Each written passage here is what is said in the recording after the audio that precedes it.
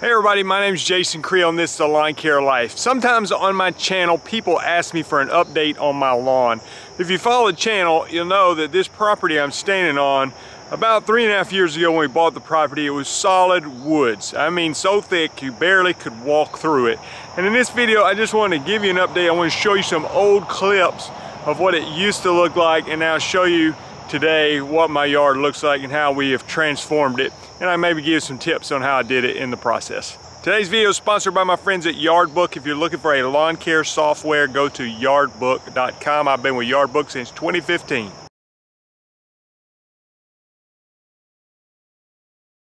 Scraped it down and tilled it up and got it, you know, most of the way level, got the hills and things out of it. Now it's still not perfect. I'll probably drag it later and try to make it more level.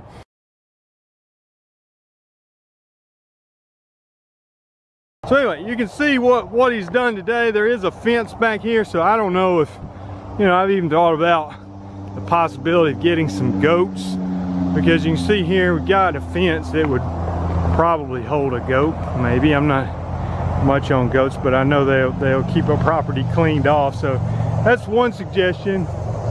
But you can see there's 2 piles of limbs left. It's not that big, so you know, whenever it gets a little bit dry next week, hopefully he can come grab these last 2 piles of limbs and get rid of them. There's one over there as we walk this way. But let me show you in the back. He's gonna grade this out today. Show you on the very back. I live close to the interstate, so you're gonna hear some truck noises. I could have an on-ramp coming out of my backyard, I guess, but I don't think they would allow that.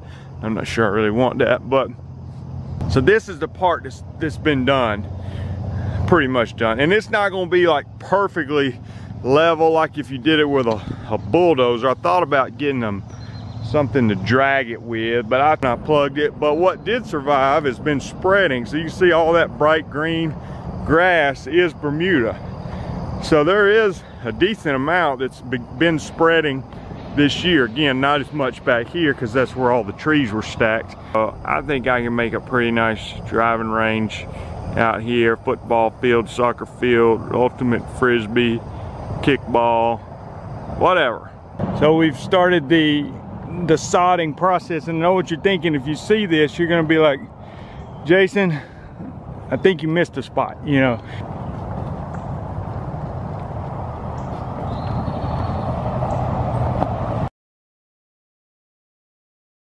All right, so let me give you the story here. We've got about 4 acres, and again, when I bought the house, this was all wood, so thick that you could not even walk through it, or very difficult walking, let me just say that. All kind of brush and briars, and there was almost no desirable trees. What I knew I did have is in the distance, if you can see that gigantic oak tree there, we saw it, and then I've got a gigantic oak tree here. And so I thought, well, there's 2 gigantic oak trees, but pretty much the rest of it is all just trash. And what we did, we had a guy come in with a big excavator, and he just started tearing stuff up and piling it up. And that was a big process. For me, I didn't understand what was the point of having several acres of land if you really couldn't use much of it. And I'm not to say that sometimes wooded land is not valuable, but again, this is just nasty, overgrown briars and stuff. And I've got children, we wanted to have a place to play. So here it is today. We've got soccer fields out here. There is a golf flag out there in the distance. So I have about a 130-yard driving range. I'm planning to cut the grass today. But what we did is, you can see this particular area back here is probably close to 2 acres. Well, if I would have sodded this, it would have cost a lot of money. The other problem is trying to seed it is not exactly cheap either. And even seeding it, you got to figure out, well, how are you going to water it? Because seeding our warm season grasses we typically do when the weather is hot, and trying to keep this watered was a challenge. So I thought my best opportunity was to just plug some sod. So here's what happened. It took forever to get the guy to haul the trees off. So when he finally did that, actually while they were still piled up, I got some plugs of sod. Okay, so it had been through a sod farm. They cut it into normal pieces of sod, and they run it through some machine that chops it up. which is great for Bermuda grass if you can keep it watered. It's just going to help it spread all much faster because it spreads extremely fast. It's drought tolerant. Well, by the time we did that, it was in the summertime, super hot, and it became very difficult to keep it watered. And also we went through a pretty bad dry spell. So a lot of it died, but a little bit of it survived. I was out here watering it by hand and just trying to step on it and squish it down in the dirt, because if you can get the roots in the dirt, it has a much better chance of surviving. Well, a little bit of that survived, but not a whole lot, to be honest with you. I think it was the following year before the guy finally hauled off the trees, which were piled up on one half the yard. At that point, we took 2 pallets of sod on the back of a trailer, and we just drove around this property and just took the whole piece of sod and just threw them out randomly, no particular order to the madness, and just spread them out through here. Well, it began to spread. Again, I did that when it was also hot, not very smart on my part. Probably should have did it in the winter time. Was able to keep a lot of that alive, and it did begin to spread a little bit through the remainder of the year. And then the following year after that, which I believe was last year, it really took off because it had the whole winter to get rooted. It took off, was able to start fertilizing it. And now, so I'm like basically, 3.5 years into the process, I guess. And it's not perfect, but you see what you're looking at. I'm gonna show you some other parts of the yard as well. Here's just a little panoramic view of what it looks like today. Not perfect. I can show you some bare spots. Look at there, bare spot. I told you there would be some. And you can see some of the areas that are still bare. It makes a lot of sense why. As you can see, I'm basically trying to grow Bermuda grass on top of rocks. So very compacted, rocky soil in some of these areas, and it's not doing so great. And I did try top dressing some of the worst areas, but still struggling a little bit. Now over here, I came under these big trees and I thought, well, what are we gonna do over here? And I just bought a little bit of St. Augustine grass. Now I'm in the Birmingham, Alabama market, and we're kind of toward the northernmost part where St. Augustine will grow, but we do have a little bit in our area. So I threw it out, same style, just threw out a couple random pieces. Well, not a couple, but you can see how I spaced them out. Put one there, one there, one there. And they've been spreading. That was probably 2 years ago, maybe. And so I'm not in a hurry. I am a little bit, but I'm thinking in the next, maybe 2 more years, this might be solid St. Augustine. Now again, terrible dirt right here, eating with these oak trees for a lot of shade being caused here. And then as you cross over here, I call this St. Augustine Island.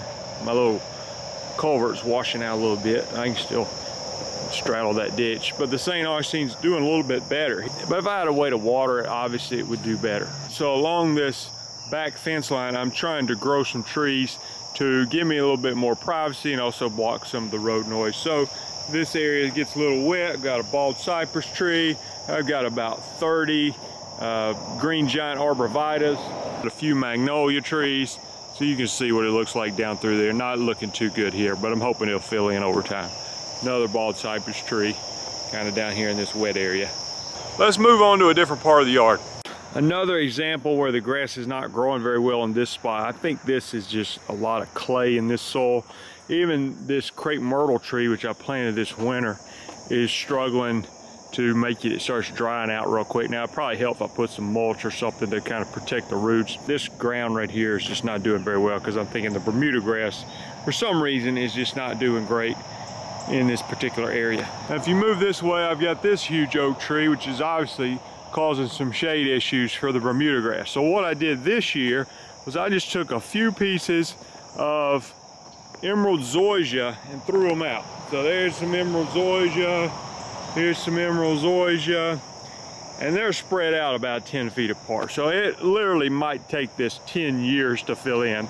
But at some point, I think this emerald zoysia might fill in a lot of this area that's getting limited sunlight where the Bermuda grass just wasn't gonna grow long term. You can see a little Bermuda and it does get some sunlight, but it's not doing good. So I'm hoping that piece of emerald zoysia will spread over time, and maybe I'll get some more emerald zoysia at some point. Now this has been a process the whole time, and this area here I put out some Zorro zoysia, which is very similar to emerald zoysia. You can see here it's fairly green. That's some bark off this crepe myrtle tree. So I've got these giant crepe myrtle trees, and this was not growing very well, so I put some of this zoysia down here. Now the last 2 years it's been really pretty in the springtime, and then as these trees fill out, I believe it's blocking the sunlight, and really limiting, so it struggles a little bit during the summer. Also want to try this next year, just not really putting much herbicide on it, and see if I can make it as healthy as possible. I probably wouldn't hurt also with this compacted soil if I was able to aerate it, maybe get some deeper roots. Now, in a more recent update, this part here used to be a gravel driveway. We renovated the house, and this was a gravel driveway that circled around the house. Don't believe me? Here's some evidence. It's still of the gravel. Well, what we did is similar process, took 2 pallets of Bermuda and put it in this area. We did that this spring, and so about 5 months ago maybe. And you can see it is trying its best to spread, and it has filled in most of this area. So it covered from, you know, basically all this area here, and it's still got some bare spots. Obviously, I'm filming this video in August. I'm hoping by October that this is about 95% filled in. I'm not sure if we're going to get there or not, but it looks a lot better than it did, and surely by next year it'll be nice. I did a little top dressing on this to try to smooth it out a little bit, but it does wash a little when it rains, so maybe next year I may have to top dress it a little bit more and try to get it a little smoother. Since I didn't sod it solid, I just kind of threw random pieces out like we did back there, but I did them a lot closer together in this area. There's my 2 biggest fans here doing their morning routine.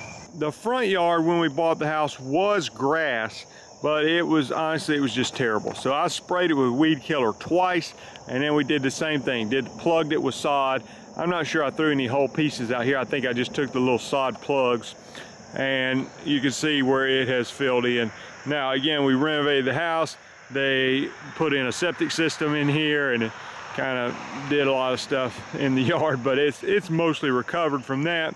So this is the current situation. It's pretty much all solid Bermuda and looks pretty good when you mow it. The hillside over there is a pain to do some trimming, so sometimes I just spray it so I don't have to maintain it as much. Similar situation with these trees.